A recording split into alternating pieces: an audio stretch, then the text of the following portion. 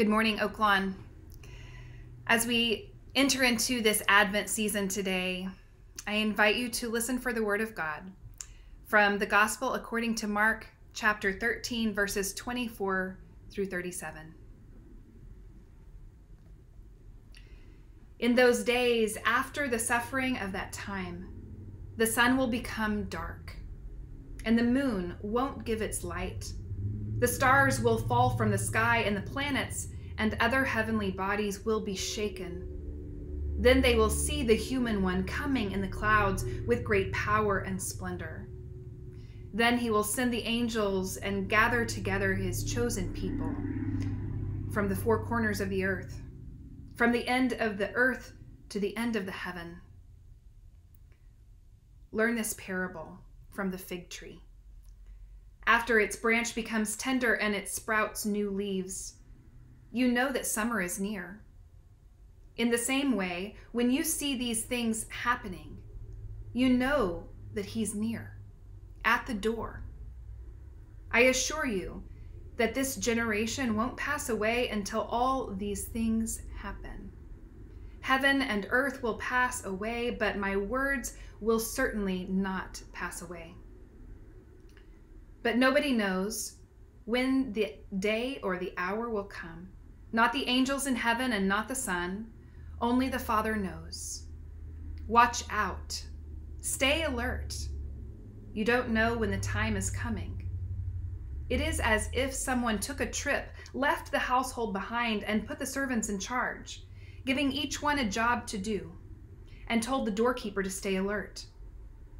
Therefore, stay alert.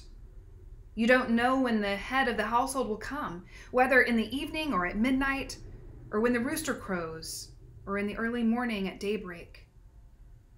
Don't let him show up when you weren't expecting and find you sleeping. What I say to you, I say to all. Stay alert.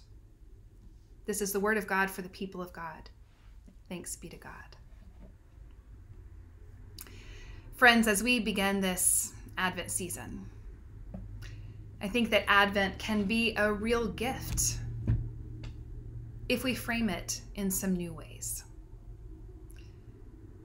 Honestly, between the pandemic and the election and all of their death-dealing offspring, many people are on high alert.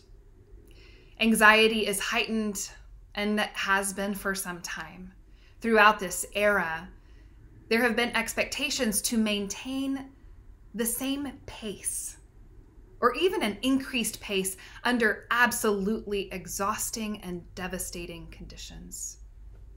Keeping awake in the most physical sense is for many people a wearying challenge. We are living in a time of wired but weary, awake but exhausted, hyper-aware and overextended. Our Advent this year, we will use some poetry from Maya Angelou to accompany us. And this week, our Angelou reading is one called A Plagued Journey. I think it's one you will hear and resonate with, given the times that we are in. While in many ways this expectation and experience to keep pushing under unreasonable conditions can feel like a plagued journey. Under a pandemic, under the rise of reactionary white supremacist militias and movements, and all the while, collectively, we struggle with how to do basic things. I mean, how to parent, how to educate, to socialize, how to holiday, as we've all just experienced a very different Thanksgiving than we probably normally do. How to connect, how to worship, how to complete daily ordinary tasks and meet ordinary human needs in a pandemic context that we've never worked through before. All while enduring a presidency where human life is and has been treated carelessly and cruelly. So in a little while, you will hear this poem, A Plagued Journey. And I invite you to let it speak to you. Let it resonate in you in the week to come.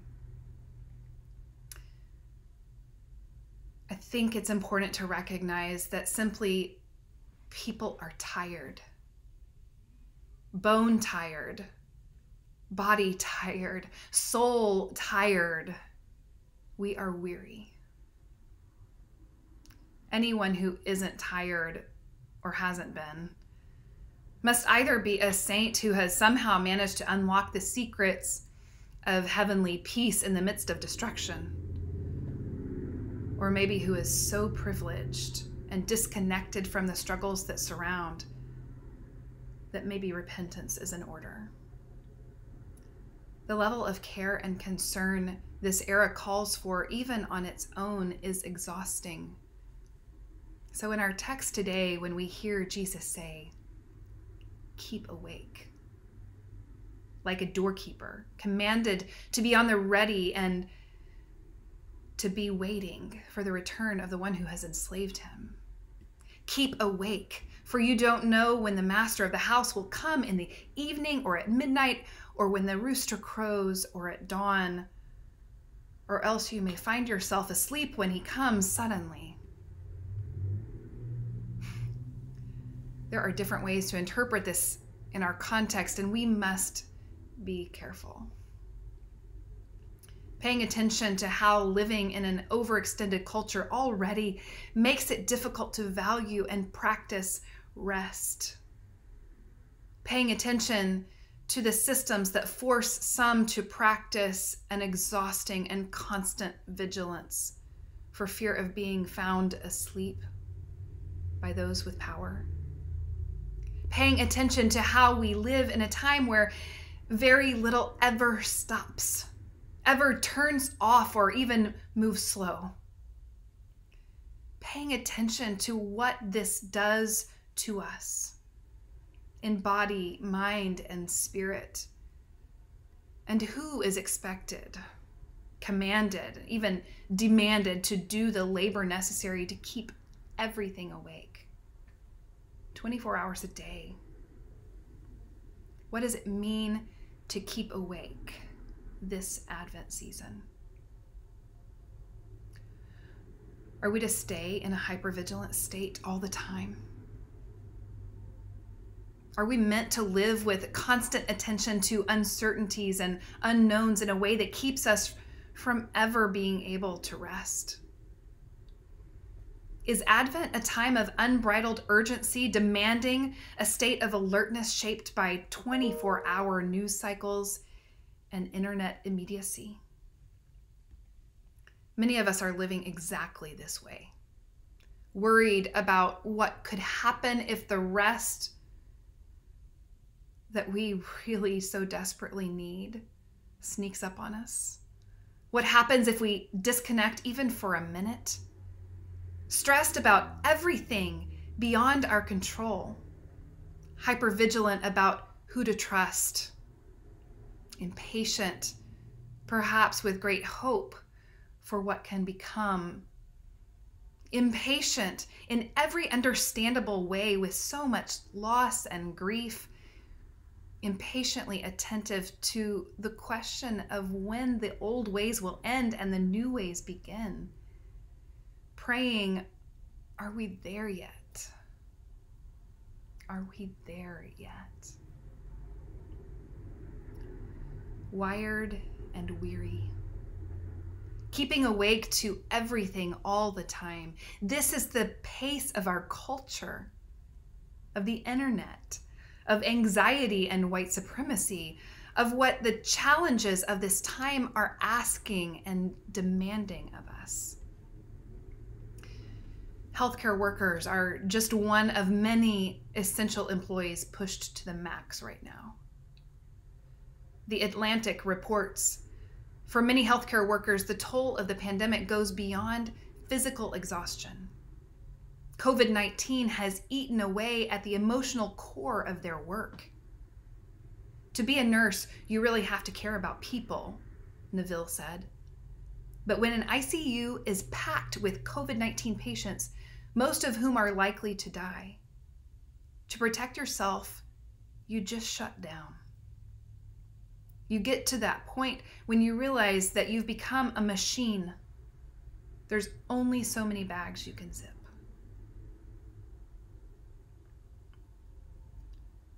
And so, reading these kind of stories, looking around and seeing the exhaustion in your faces, I've been asking myself, what does it mean to preach, keep awake?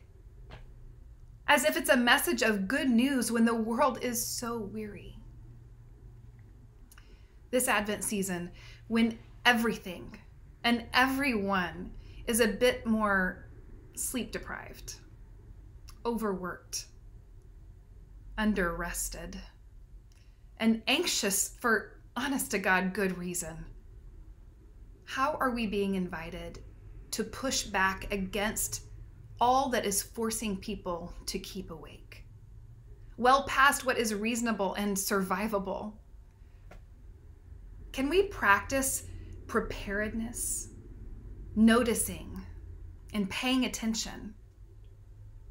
A practice of not getting distracted or enticed in the wrong direction, in a way that resists destructive exhaustion and supports those pushed into it. A different kind of being awake. Can we practice collective solidarity that is not a restless hypervigilance? What systems and powers and norms dictate our ability to engage in a healthy pace of life? And how does holding loss, struggle, and anxiety in community help us to pace ourselves through eras of injustice and oppression? Friends, I think we are reminded in this text there is no way to know. Will justice come next week? 10 years from now? Never. Will climate catastrophe be the end of this era, or will people rise up and turn things around? There are indicators, signs, symbols that help us get a vague sense of what's possible today. But that vague sense is not fact.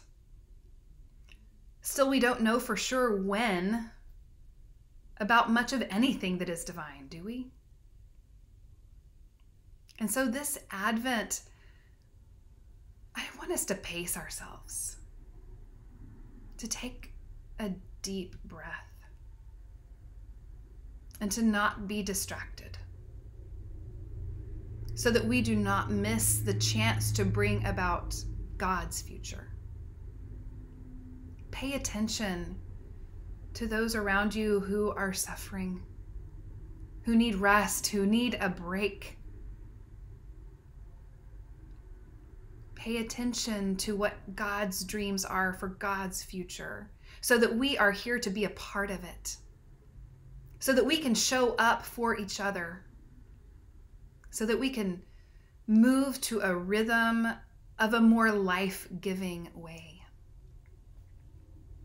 And if we have the privilege of rest along the way, we labor faithfully for a world where rest is not a luxury, but an ordinary right for every creature and creation, most especially for those who too long have been told to keep awake through eras that exhaust.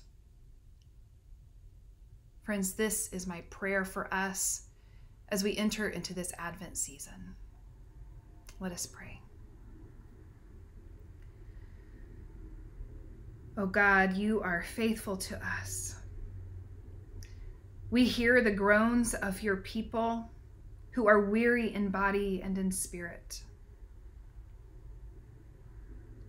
Loss, grief, and isolation fill us with exhaustion, oh God. They wear down the soul. Where there are ways that we can be better at caring for ourselves or others, enable us to make it so. Where we are doing all there is to do and still it is difficult, oh God, sustain us day by day.